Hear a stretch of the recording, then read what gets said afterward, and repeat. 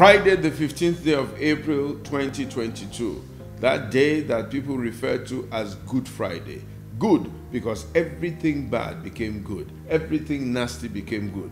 The Bible says that from the 6th hour there was darkness, and the 9th hour Jesus cried out with a loud voice, "Say, my God, why hast thou forsaken me?" The Psalm on the cross, written many, many years ago by David. I want to assure somebody that my God will not forsake you. My God will not leave you. My God will not let the devil come near you. In the name of Jesus Christ. And that is why looking dark, looking bad, looking nasty, it turned out to be good. God will never forsake you.